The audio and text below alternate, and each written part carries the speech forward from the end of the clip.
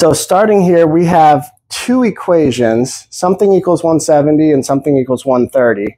So the way to look at this, and you can pause if you want to try this on your own, is look at this as the desk minus the turtle, this part.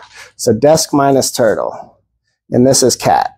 So if you add the cat plus the desk minus the turtle, it equals 170. Same thing here, you have the turtle, and this is the desk minus the cat. So if you add these two together, it equals 130. So what we have is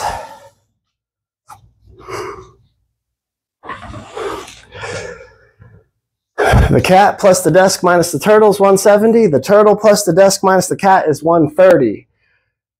If you look at this and you look at it as two equations, you can eliminate both the cat and the turtle by adding these two together. When you add them together, you have cat and negative cat, which is cancels out.